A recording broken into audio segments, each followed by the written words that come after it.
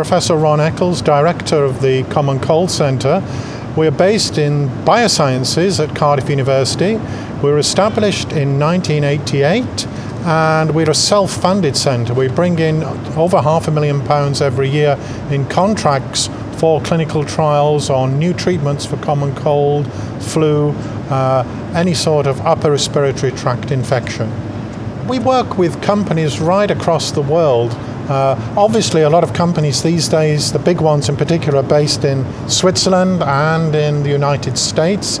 But we also work with many of the smaller biotech companies who have an idea to treat colds and flu, and often these are very exciting projects because they're right at the cutting edge of bioscience and may have big potential.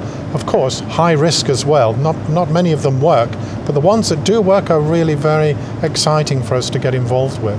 Cardiff is really a great place for biosciences. It's got a wonderful mix of preclinical and clinical. We've got some of the best bioscientists and some very able clinical researchers who are happy to get into the preclinical level. Cardiff is also a very good place to live and to develop, in that you're not too far from London and the Midlands, and yet you're not paying the London and Midlands property prices.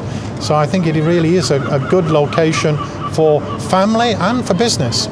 Cardiff is also a very good place for us to work because we're right in the middle of Cardiff University. We have 25,000 students and 5,000 staff. Now, on average, people are getting 2 or 3 colds a year. So we're looking at around 75,000, 100,000 colds a year to work on.